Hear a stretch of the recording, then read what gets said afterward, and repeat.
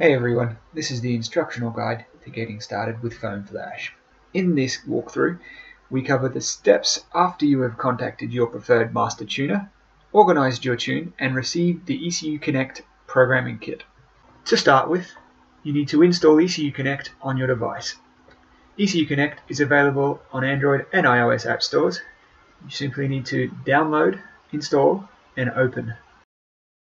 On first use, ECU Connect will ask you to configure your tuner, then create an EcuTek cloud account to enable the file transfer service. Once complete, you can plug in your EVIBT and go through the Bluetooth pairing process. You will then need to configure the EVIBT's passcode. Once complete, configure the app permissions. You now need to send the vehicle information to your tuner so they can upload files to your cloud account. Do this by pressing Program ECU and send vehicle information. Then enter the vehicle details like make and model, finishing by pressing the Send to Tuner button. Once the tuner receives your details, they will create a ROM and upload it to your EcuTek cloud account. When you're ready to program the vehicle for the first time, simply select Program ECU, choose the ECU you wish to program, and the ROM file that you wish to program in. It will then ask to do the communication test. Communication test is a simple test to prove the link between the EVIBT and your device has the capacity to program a vehicle.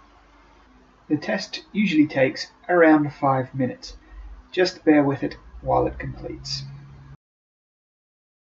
After the comms test completes, you can then continue and start to program the ECU. The time taken to program the ECU varies depending on the ECU type and what's in the ROM that's being programmed in, but there are essentially 3 phases: preparation of the ROM, erasure, and programming. Once programming is complete, you will need to switch the ignition off, wait, and then switch the ignition on again.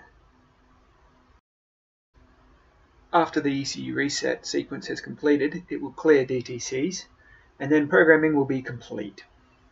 The tuned ROM has now been programmed into the car. You should be able to start the vehicle and use it as per normal. If your tuner has requested you to make log files to complete the tuning process, you can make them now. If the tuner has set up other ROM features, they can be used as well. If you wish to program the ECU again, you can simply repeat the programming process. For more information on ECU Connect and the comparison to Pro ECU and what features are available, please go to EcuTek.com. Thank you for listening.